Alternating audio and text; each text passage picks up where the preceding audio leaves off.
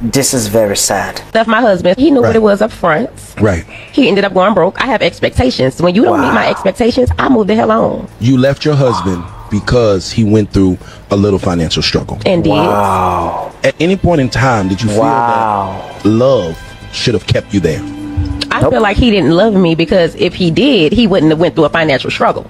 Wow. A man that loves a woman don't go through hard times. I don't think. Wow. Wow. Wow. This is the modern woman. This is the modern woman for you. This is the modern woman for you. But again, I'm not just going to totally blame her, because if you understand, in this video, she said from the start and the beginning of this video, she said something. She said the man, her husband, knew up front what he was getting into. This man saw the red flags before marrying such a lady. And the thing I've come to understand, that we all see the red flags. Like both men and women. We all see the red flags. Like, as a man, if you think you are going to get married to a woman using money, when the money finishes, she's going to leave you. She's going to leave you. If she married you for money, she's going to leave you once the money is gone. That is simple logic. Never use money to get married, to invite a woman into your life through marriage. Don't use money for that. Because guess what? In fact, don't chase a woman. Because if you chase a woman, if you use money to get a woman, you will need money to keep her. I repeat, if you use money to get a woman, you are going to need money to keep her. Another thing is this: if you chase a woman, if you chase a lady, if you chase her, you will end up chasing her for everything. I repeat, if you chase a woman, you are always going to end up chasing her for everything. After marriage, you are going to chase her for sex, you are going to chase her for affection, you are going to chase her for love, you are going to chase her for every single thing. So the answer is, don't chase. If she says no the first time, leave her alone. The reason I'm saying this, I'm not saying this because I want women to be cheap, to look cheap. I'm saying this because when a woman is also interested in you, you two will build a healthy, better relationship with each other. It will benefit the both of you. It is 50-50. I know it's not possible to have a 50-50 love, because no matter what happens, there's always that one person that loves more than the other. But that shouldn't stop you from marrying someone that understands, that is kind, that is loving. Never use money to marry a woman. If you use money to get a woman, you are going to need money to keep her. Be warned. Be warned. I don't care whatsoever pastor that told you that if you dare use money to attract a woman, you are still going to need money to keep her.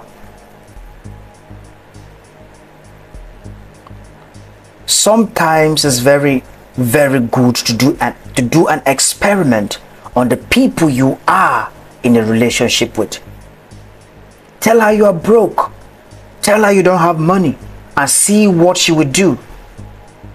Always learn to be with people that are ready to be with you. Don't chase any woman who is not interested in you. You are only going to end up stressing your life. You're only going to end up stressing your life, guys. You're only going to stop. Imagine what the lady said. The lady said if this guy loves her, if this guy loves her, he will never go broke. As if the guy knew tomorrow. Again, guys, nobody knows tomorrow. Okay? So that is why it's very important to marry someone who is also interested in you. So they will not leave you or disrespect you just because you lose everything. Because this is one of the most common things we find in marriages. When a man goes broke, the lady will insult that man. It's one of the most common things we find in marriages today. The church is not helping matters.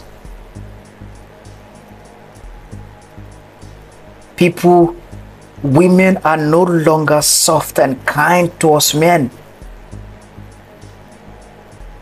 You know, the blame game doesn't work because men are the ones expected to chase.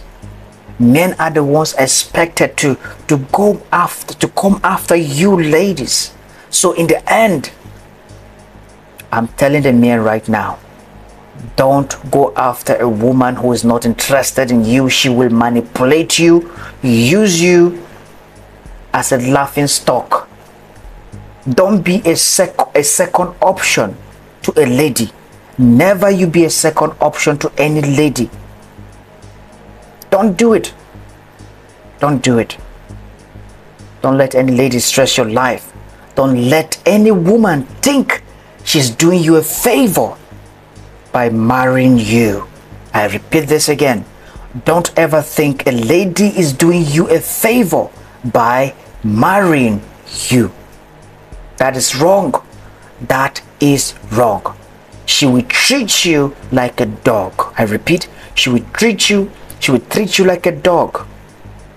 Don't ever think that a lady is doing you a favor by marrying you. That is a lie from the pit of hell. That is a big lie from the pit of hell. She's not doing you a favor. She is not doing you a favor by marrying you. Okay? She's not. She's not.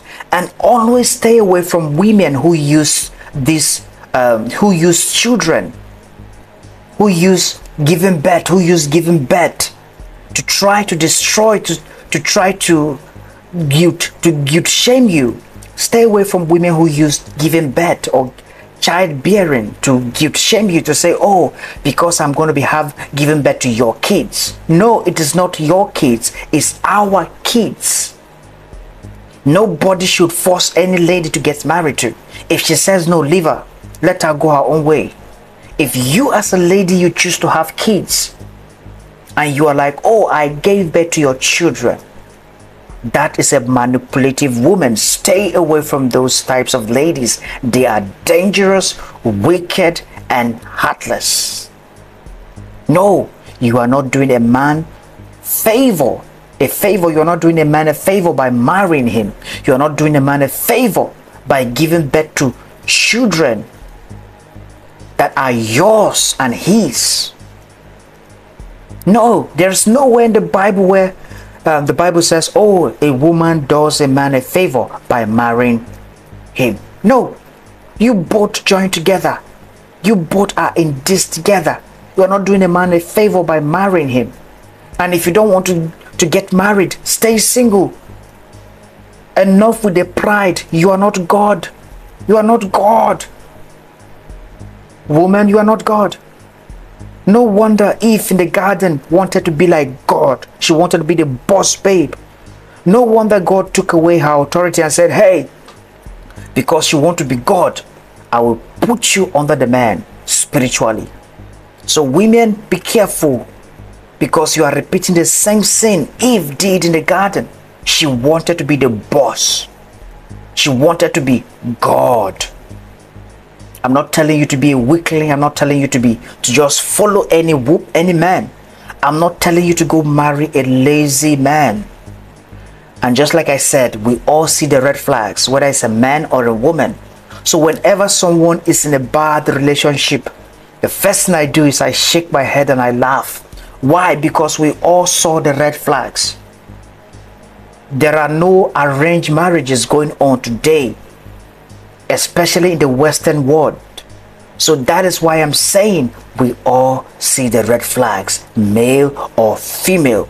So please do not ignore red flags. Never you ignore the red flags you see.